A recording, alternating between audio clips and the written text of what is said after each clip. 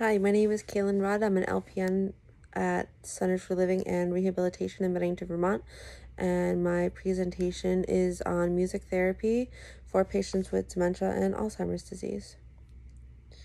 Our first slide is our guideline, which is our need is improvement in resident mood and behavior.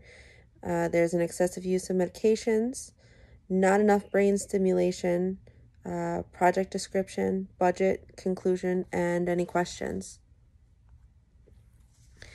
The excessive medication use.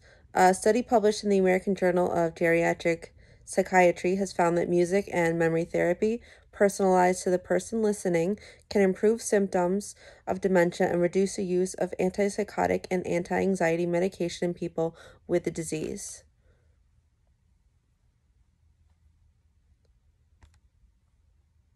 As excessive medication use continued, the study found that music and memory therapy could replace psychoactive medication used to treat symptoms of dementia, which can have health risks.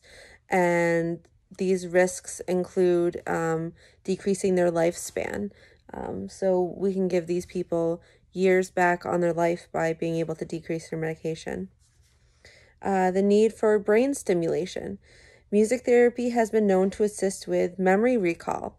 It's been proven in research that the elderly listening to music can recall names, places, the lyrics to the songs, and this can help keep families together. I mean, with dementia and Alzheimer's, you lose a lot of those memories, and being able to have those with family are irreplaceable. Positive changes in mood or emotional state. They're taking a lot of medication because they are depressed, sundowning, where they start acting out more when the sun goes down. But having music that can help people sleep, it can bring back a good memory. So this can help everyone, staff included. A positive atmosphere, happier residents, happier staff. I mean, the two correlate. Residents are able to assist more in their own care. They're more willing and wanting to. They're not depressed. They're able to listen to their favorite songs, or brought back a memory of their wedding day, or a childbirth, or something that's important to them.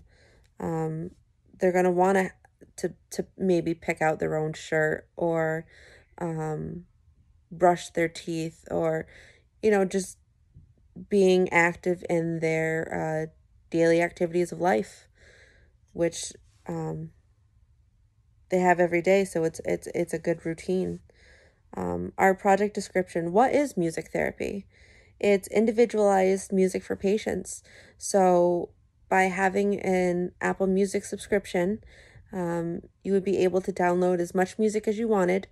And that could be, 30s, 40s, 50s, 60s music, whatever the patient likes. If the patient isn't able to recall those to you, you can talk to family, find those things out about them that they liked.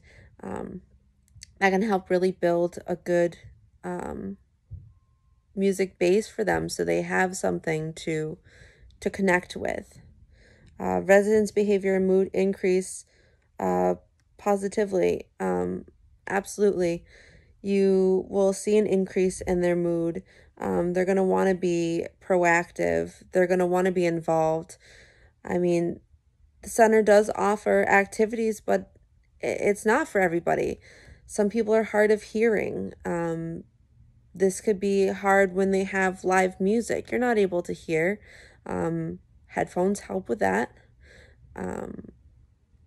Some people, aren't able to actively participate in some of the more active games, so music is a good outlet for them. Residents' need for medication can be decreased.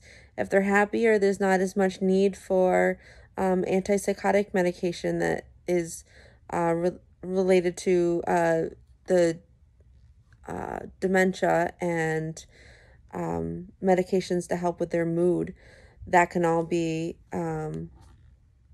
decreased, and, as I said before, increase their lifespan, increase their time with family, increase the amount of memories that they have over that time.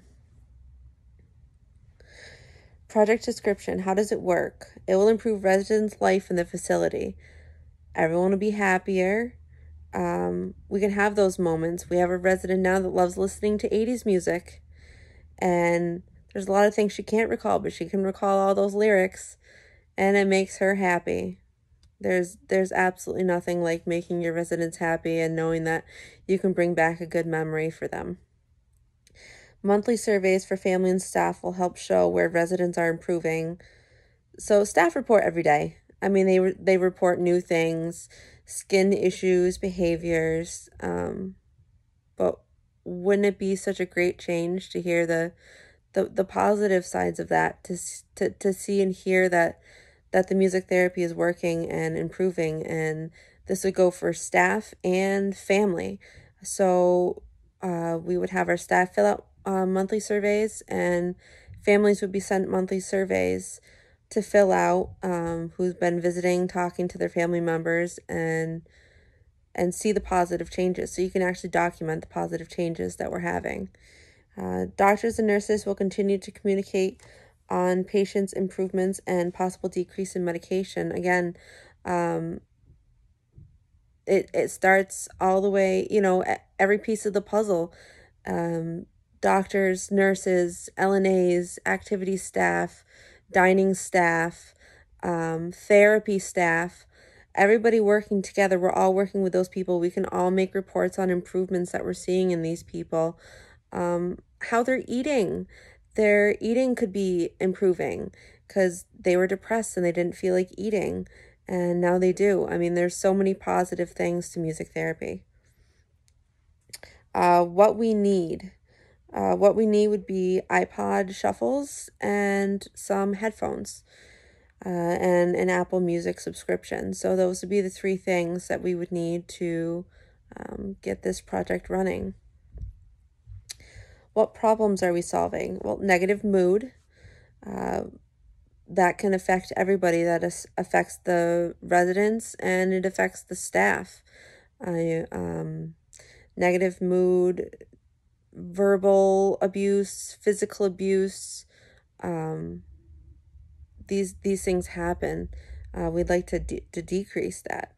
A difficult environment for residents and staff, and money loss on excess medication use. We don't need to medicate these people as much. We can do more with them, have better visits with family, be able to have better relationships with these residents, instead of just medicating them. So our budget. So these are for brand new iPod shuffles, at $189.99 a piece. Plus tax for 50 iPod shuffles is around $10,069.50, and that includes tax. 100 bulk headphones, just basic headphones we already have in stock, is $159. The monthly Apple subscription with tax is $15.89. So the total is $10,244.39, with a continual monthly fee of $15.89 for the Apple subscription. We'll be able to make improvements in our residents' lives. We can improve staff environment. Staff get worn out too. I mean, residents and staff, both. It's taxing on everybody. Keep staff informed and involved, letting them know to keep you up to date on what's going on, making sure they're involved in music. Maybe they know, or saw something, or they said something to them that about a type of music that they liked, or a song that they liked. That would be good. That would be great for us. Again, the monthly surveys allow for continued improvements. We can see what's working, what's not, and improve on that.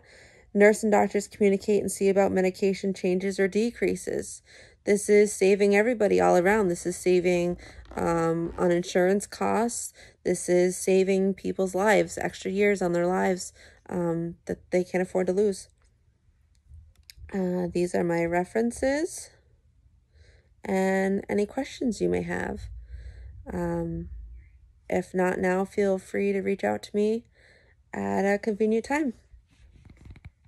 Thank you.